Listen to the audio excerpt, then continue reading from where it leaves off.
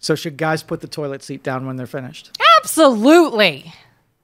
You know what I do? What? I close the big lid. And that way, if we're going to both touch it, we're both going to touch it. I never let the toilet escape without putting the big lid down. You're talking about the closing lid? Yeah. Yes! Always close that lid. Always. Not just the seat, but close because all of it. It is unfair that you are presented with a throne to sit without having to touch anything. We got to touch it like twice. First of all, you got to wash your hands because if you're touching it. But I don't want to touch it at all. That's the point, is you have to touch it zero because we just gave you the throne to sit there exactly how you wanted it. Here's a question. Yeah. Again, TMI and disgusting, but here we are. Do men truly have to lift that? Will it just like spray everywhere if you don't lift that middle seat? Oh, you mean if you get some splatter on the edges?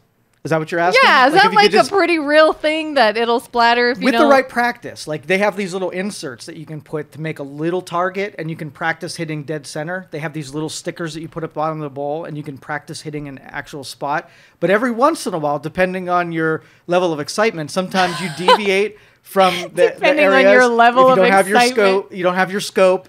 And sometimes you'll get some splatter. And I would much rather pick the seat up than wipe the seat off from some splatter. Really? We can make a mess sometimes, yeah. You'd rather pick it up than wipe it off.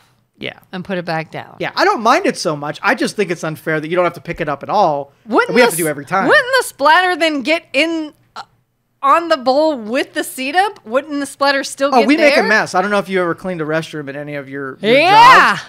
We make a mess. Yeah. Yeah. Men are disgusting. Totally disgusting. Especially when they don't put any of the seats down and they don't even flush. That's fun. Flushing, that's a sin right there. Oh my God. So in the motorhome, it's a much smaller toilet than your normal one. So the space that you have to aim at is much smaller. Yeah. So we have a policy that everybody sits. And so like guys, you lose a lot of testosterone because we make everybody sit down to pee. Everybody. You lose a lot of testosterone. You do. That's one thing that will... I don't know why men wouldn't want to do that anyways. I mean, obviously you're not going to do that in a public restroom because it's a urinal and so that's not going to fly. But like at home, is there a big... I think we mark our territories with our stream, right? We're used to like pissing on trees and showing where we're at. And when you sit down, you're not really doing that. Your biology doesn't get its expression of marking territory. When you're standing up, you get the full throttle. This is my crap. It makes you feel good. It does. Like that's why testosterone goes up when you're marking your territory. I feel like too, guys now, some of their clothing, you don't have to totally then undo and take down everything. You can just sort of do it. Yeah, and it's faster. Yeah. Like a time saver. Total time saver. And honestly... So when you women go to the bathroom, you're in there for like 10 freaking minutes because you're in the seated position and then you start going like this and you're in there forever. First of all, we go into the bathroom, zip, whip, out of there. Listen, 100% that's not true. Totally true. If you ask, let's do a study of who takes longer in the bathroom, men or women. Listen, when going to the bathroom is all they are doing, men are in there way longer than women. In the seated position. Yes. If you're in the upright position, if we said, all right, both of us have to pee. I got the checkered flag. I got the green flag.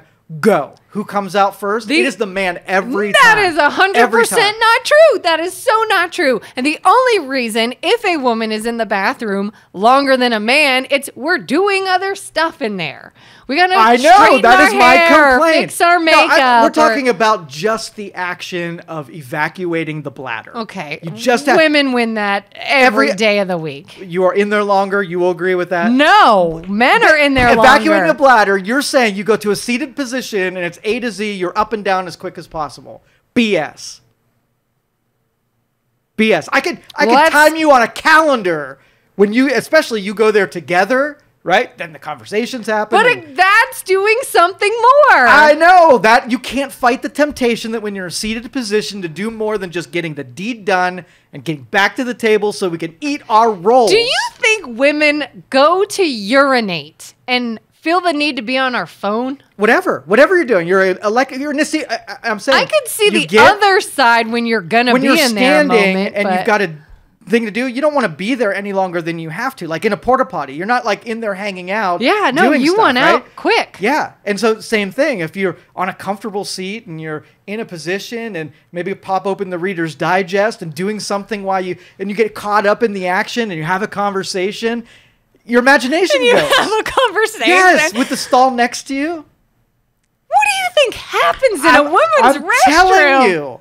I'm telling you. Have conversations. There's a whole Instagram reel of you prettying up in the mirror, but that's after the deed, so we're not counting that. But still. Again, you're describing instances of public groups of women in bathrooms together. That's a whole different thing. But you can't, I'm saying all of the temptation. So even if you were alone and went to a single occupant bathroom and you're in the seated position, it would take longer than if the whip zip gone guy was in that same scenario. Not necessarily. Absolutely.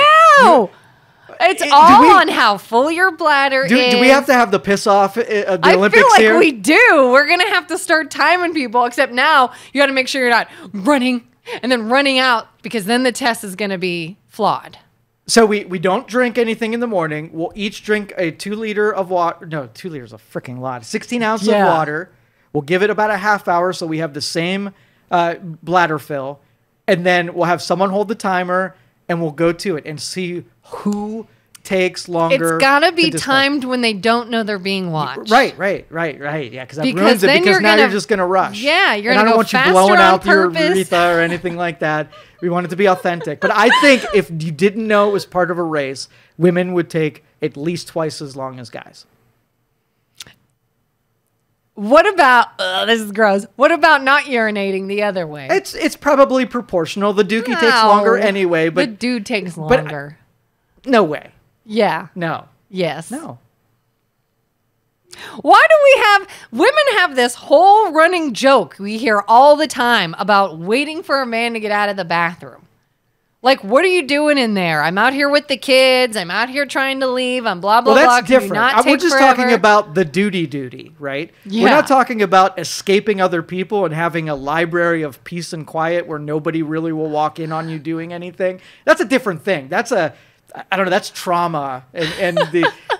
If you've got kids, I just want a minute to myself. But I'm just saying the action of taking the bladder and making it empty, right? If you take the common man and woman, the woman is always going to take longer because she is in the seated position, and you find other things to do when you're in the seated position.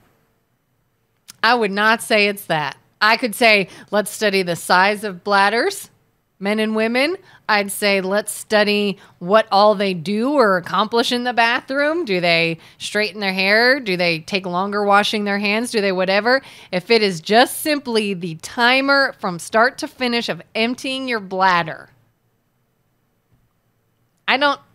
women don't just go in the bathroom and hang out.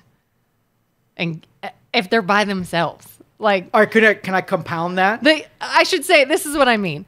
The act of sitting down does not make us want to do more than what we're there to do. You don't linger.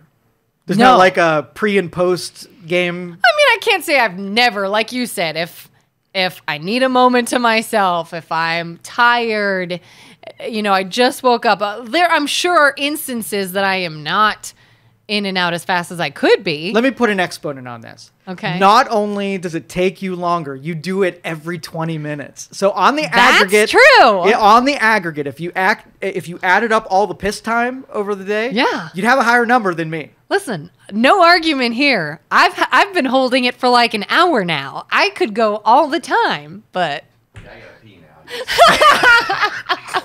well, stopwatch. Go time them right now.